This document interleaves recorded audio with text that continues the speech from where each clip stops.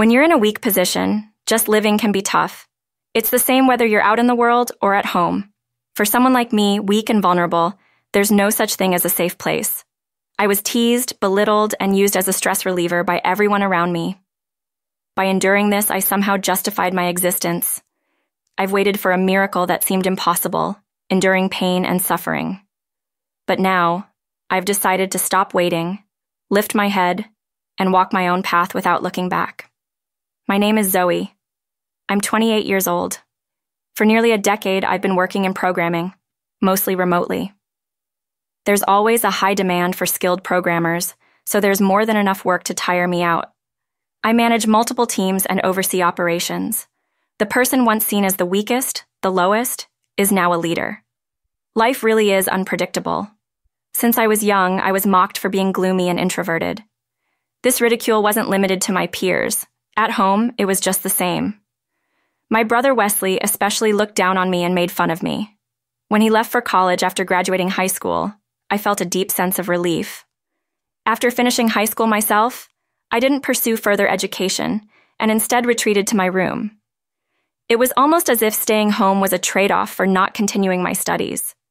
For years, I rarely left the room, accumulating experience and achievements. My mom and Wesley then and now have always looked down on me and ridiculed me. But my dad was different.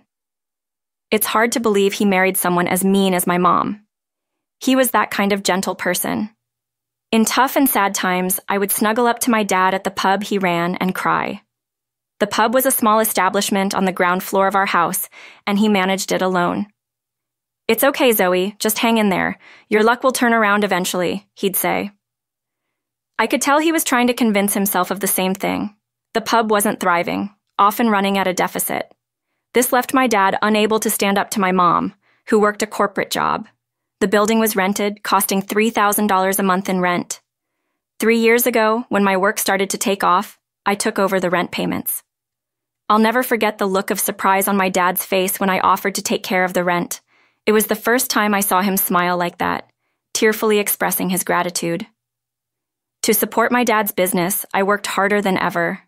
I believe it was then that I grew most as a programmer. Working became a way of repaying my dad. I was truly happy about that. Dad passed away suddenly from an illness about 6 months ago. The pain of his loss hasn't healed even a bit. I can still cry rivers, but I couldn't just keep crying. After Dad's death, Wesley, who had always been at odds with him, came back home. Wesley had married a few years back. His wife's name is Hannah. She's a perfect match for a mean-spirited Wesley, sly and with a sharp tongue.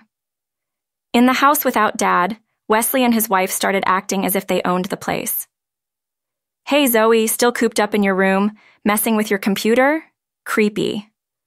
"Oh, that's not nice, Wesley." Poor Zoe. When Wesley and his wife start teasing me, Mom joins in, attacking me too. Mom, now retired, spends all day at home doing nothing. Every time she sees me, she clicks her tongue, muttering that I should just leave. "I wish you had taken Zoe with you, Dad." Every snide joke from Mom, every moment of feeling alienated at home, made me think there's no reason for me to stay here anymore. I need to leave as soon as possible. I'll live for myself, especially now that I don't have a single ally left at home. After Dad's passing, every time Wesley sees me around the house, he clicks his tongue. So does Hannah. Needless to say, so does Mom. They ignore me completely, even eating separately. Mom is actually my foster mother.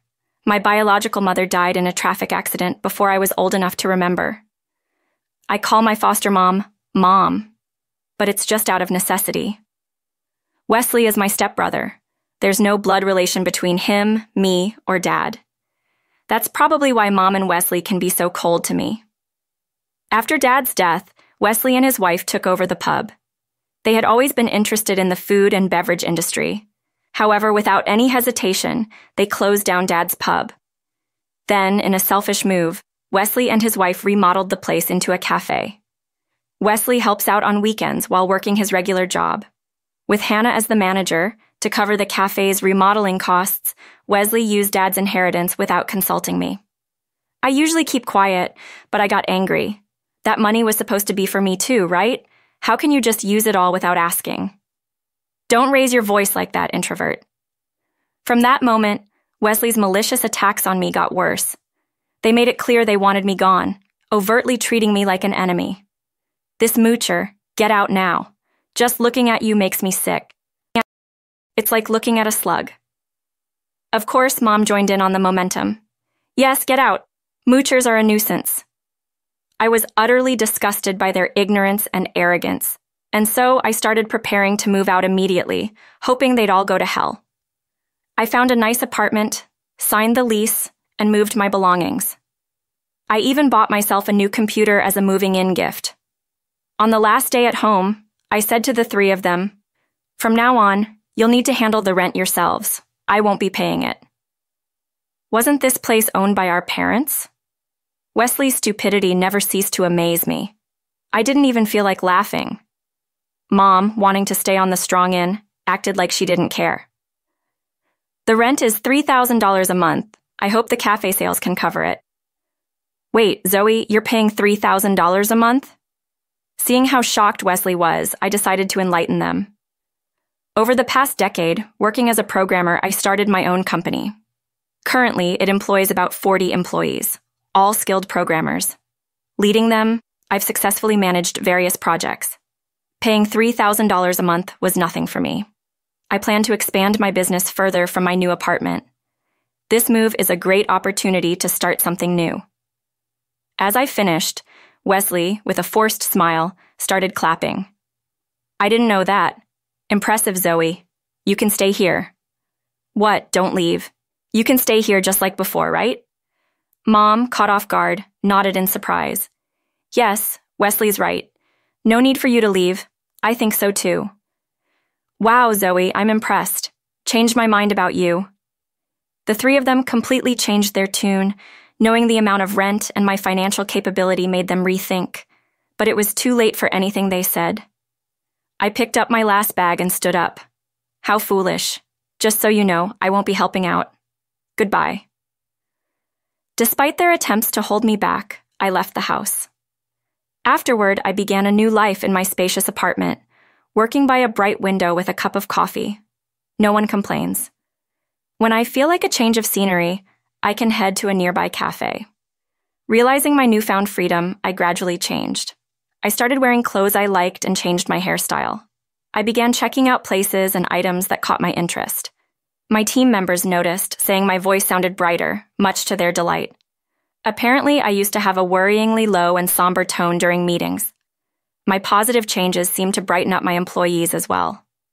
Meanwhile, I kept getting calls from Wesley. I ignored them, but Mom started calling too. I could have blocked them. I have no attachment to those three, but I didn't cut ties completely, just for a bit of payback. For instance, when I felt particularly down, I'd answer Wesley's calls. Wesley tried everything to appease me and lure me back home. His flattering tone was amusing. Mom was almost the same. "Please, let the past be the past," she said in a cloying voice. I listened to them, only to firmly reject them in the end. Return to my parents' home to live under the same roof with the three people I detest most in this world? Why would I willingly subject myself to such a miserable ordeal? Now the tables were completely turned. Hearing Wesley and Mom's reactions when I rebuffed them was amusing. I slowly enacted my revenge, recalling all the mean things they did to me. I learned a lot from talking to Wesley. It turns out Wesley and Hannah actually have a significant amount of debt. Most of it seems due to Wesley's gambling. He's underreported the amount to Hannah, a truly shady affair. Wesley got hooked on gambling in college. Hannah, uninterested in gambling, just loves shopping. According to Wesley, she has enough clothes, shoes, and bags to open a store. She constantly browses websites and buys whatever catches her eye. No matter how much they earn, it's never enough. A pitiful situation, and in their dire state, they continue their wasteful lifestyle. Utterly baffling. I got more details about Hannah from Mom. Despite living together, she hardly helps with the housework. She only washes her own laundry, leaving almost everything else to Mom. She never cleans, cooks, or tidies up unless told to. Just imagining the tense atmosphere in my parents' home was depressing. Also, the cafe's business was failing, constantly in deficit. Typically, it takes a cafe 6 months to a year to get on track. The funds miraculously obtained through a bank loan were gone in 3 months. They should have prepared at least 6 months' worth of funds. With hardly any customers at the cafe, the home atmosphere was constantly strained. Wesley and his wife's relationship is on the brink of collapse, Mom said, but that's none of my concern. Just support Wesley, then I said coldly before hanging up. Mom kept calling, each time asking me to come back. After all their insults, now they want to pretend it never happened. The audacity. Lately, Mom's been appealing to my emotions. Already in her 60s, she says she's in pain all over and finds daily chores difficult. When I asked if she meant I should come back to do the housework, she hastily denied it. According to Mom, just having me, her close daughter nearby without any reservations, is comforting to her. She says it's enough if I'm just there occasionally helping out. It was clear she was after my money. Of course, I didn't believe her words or feel obligated to comply. What was truly unpleasant was her invoking memories of my dad. Dad was kind. He must be pitying me now, Zoe. You're kind like Dad. You couldn't abandon your family. But bringing up Dad had the opposite effect. I knew how much Dad suffered because of Mom, a loser running an unprofitable shop. How many times have I heard him being called that? Mom, who once scorned me, now has no choice but to flatter me. If Dad were watching, he'd surely be laughing at her. If he pies anything, it's Mom's ugliness. I later informed Wesley that Mom had been bad-mouthing Hannah extensively at my parents' home. A battle between Mom and Hannah erupted. Now Mom apparently calls Hannah a moocher. Caught between the two, Wesley seems to be in a tough spot, though it was 2 months later when Hannah's affair came to light. Apparently, a man had approached her while she was alone in the cafe. The cafe business wasn't doing well, and the relationship with her mother-in-law was terrible. Wesley was in a bad mood too, feeling down for a while. She apparently gave in to the temptation. Naturally, Wesley was furious when he found out. In a sensible world, they would have calmly discussed their future, but foolish Wesley opted for a shock in the form of revenge. He too had an affair, both blaming each other. Wesley and his wife had a huge fight. The marital spat continued until a glass ornament thrown by Hannah hit Mom's foot. Mom ended up with a broken leg, taking months to heal, leaving her bedridden and unable to do housework. Feeling somewhat responsible, Hannah started doing the housework.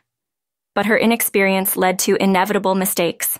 Small mistakes should be overlooked, but Mom took the opportunity to complain to Hannah.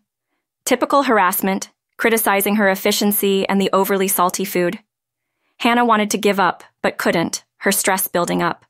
Angry at Wesley for his affair and retaliation, and at herself for injuring her mother-in-law, unable to talk about divorce because of her duty to care for her injured mother-in-law, Hannah's mental state deteriorated. Wesley said she was now in a state of depression. Wesley suffered badly because of his affair for revenge. He ended up deeply resented by the partner of his affair. The partner was persistent, calling his home and workplace with harassment. As a result, Wesley had to leave his job. Unable to stay any longer, the settlement for the affair forced him into more debt. Unable to find a steady job quickly, he started working part-time. Warehouse logistics, cleaner, mover, delivery person. He's trying every job that seems feasible. Despite overworking, he says it's better than being at home. Being at home with Hannah and Mom's stares hurts. Better to work outside the house. Once noisy with couple fights and mother-in-law and daughter-in-law conflicts was now eerily quiet because nobody willingly speaks to each other. Mom doesn't even want to see Wesley and Hannah's faces. Hannah doesn't want to meet her mother-in-law, and Wesley feels awkward talking to both of them. That seems to be the current state of affairs. They don't want to interact, yet they live together. It's nothing short of hellish, and I find it terrifying. Wesley, who shared all of these stories with me over the phone, asked me for money at the end of the call. I refused, of course. Lending them money would only encourage dependency, and I don't want to be involved in that. Relationships built on money disappear when the money runs out, and I wanted to cut ties there. Wesley said he would call again, so I set up his number to block. I also blocked Mom's number. I never registered Hannah's number. I don't answer calls from unknown or private numbers, so no worries there. The three of them, unable to pay rent, eventually dispersed. Mom moved into a retirement home, and Wesley and his wife divorced. Rumor has it that the building already has a new tenant. No one knows where Wesley and Hannah went. They're probably living modestly somewhere, slowly paying off their debts. As for me, I continue to enjoy my comfortable solo life. Work is going well, and I have a good relationship with my employees. Everything is perfect, but maybe there's a new twist ahead. A colleague introduced me to a man, and I've agreed to a date. He's a young entrepreneur. His eyes sharpen when he talks about work. A charming person. Until now, I've been solely focused on my job, never dating. It seems like that part of my life is coming to an end.